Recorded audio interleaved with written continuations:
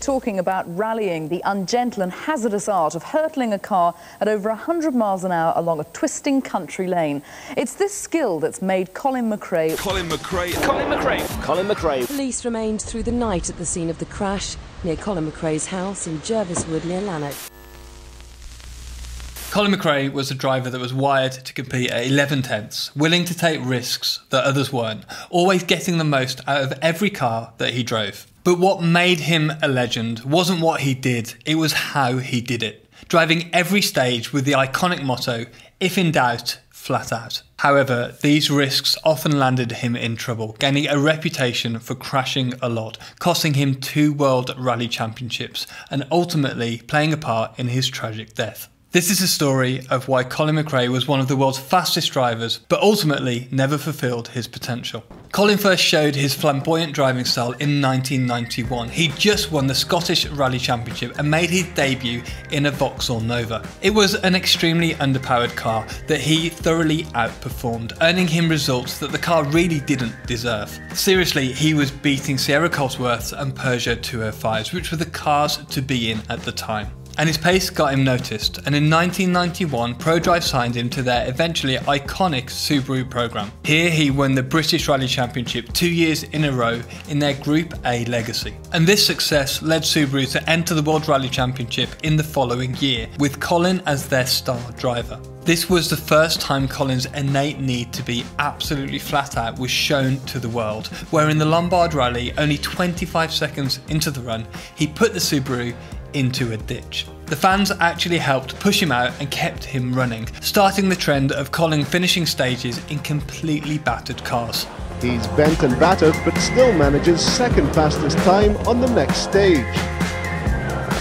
Later that same year in Finland, he rolled the car 7 times in one of his biggest accidents. But the car landed on its wheels again, so Colin immediately restarted the engine and continued to push on, only to roll the car again a few minutes later. So now Subaru knew that Colin was always at full throttle. They took the approach that it's easier to rein someone in from 110% than it is to get someone from 90 to 100.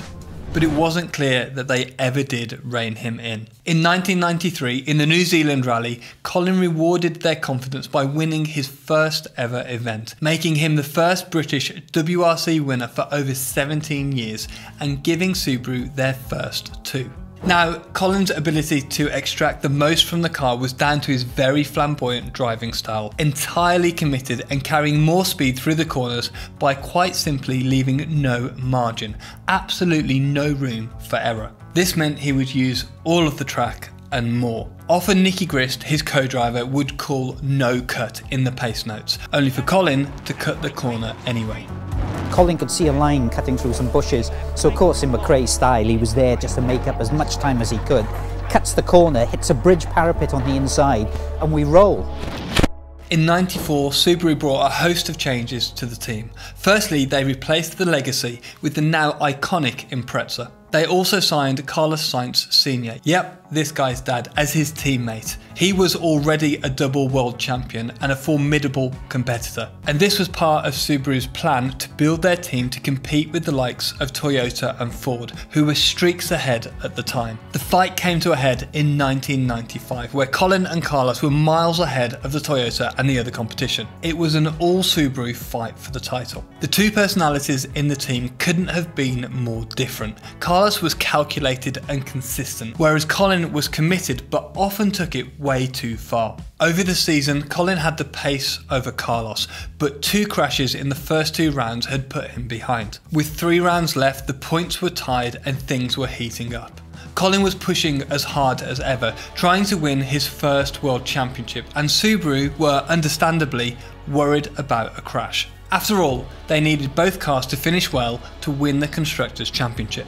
And so Dave Richards, the team principal, made the brave choice of calling team orders. He ordered Colin to slow down and remain behind Carlos. However, it became clear after Colin pulled 15 seconds ahead that he was not going to slow down. Incredibly, Subaru engineers even jumped in the way of the car to try and slow McRae down, only for Colin to keep the throttle pinned and narrowly miss them. McRae was a man that could only drive at 110%. but Subaru made Colin take a time penalty to preserve the running order, with the threat of otherwise being out of a job. This gave Carlos the win at his home rally and left the standings tied for the final round in Great Britain. Here Colin had early mechanical issues and lost a full 2 minutes to Carlos, but this only motivated him more. He drove flat out for the remaining stages. In an incredible drive, he gained back his 2 minutes as well as 36 seconds on top. He was the first ever British WRC champion in 1995, leading Carlos Sainz and Richard Burns in a Subaru 123. In the following 2 seasons, Colin struggled, coming second in '96 behind Toyota's Tommy Mäkinen. Not to mention, Tommy absolutely dominated it the next 4 years, winning 4 Drivers' Championships in a row. This varied success led Colin to make a big money move to Ford in 1999. It made him the highest paid rally driver of all time. However, it meant stepping out of the rally-proven Subaru into a new and ultimately unproven Ford Focus. It was a car that was lacking in pace and reliability, but the problem was made worse by Colin overreaching what the car was capable of, frequently rolling the Ford and wrapping several of them around trees. Incredibly, he only finished 3 of the 14 rallies in 1999. But it was this win or bust approach that made him a fan favourite. Granted, he didn't always win, but he always pushed for the win, even if the car wasn't capable of it. It wasn't until 2001 that Colin got his Focus up to speed, where after failing to score in the first 4 rounds, he then won consecutively in Argentina, Cyprus and Greece. It meant that he caught up to Richard Burns in the title race and went into the final round 1 point ahead. Burns in the Subaru and McRae in the Ford. All he needed to do to win the championship was to beat Burns. Most drivers would have dialed it back and driven a slightly safer race. However, McRae wasn't wired for this. Once again, he ignored a don't cut from Nicky Grist. He hit a small hole on the inside of the corner. This upset the car and sent it into a violent flip. And you just need to look at Nicky to see what that meant. That was his last real chance at a title, and 2 years later he retired from the WRC.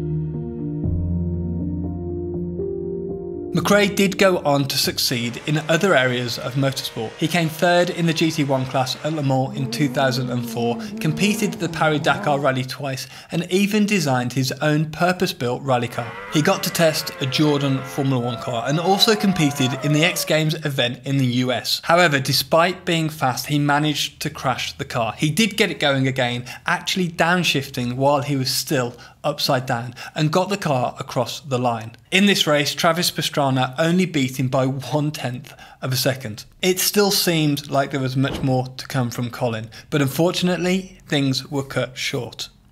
On September the 15th, 2006, Colin's helicopter crashed only 1 mile from his home, killing Colin, his 7-year-old son, and 2 family friends.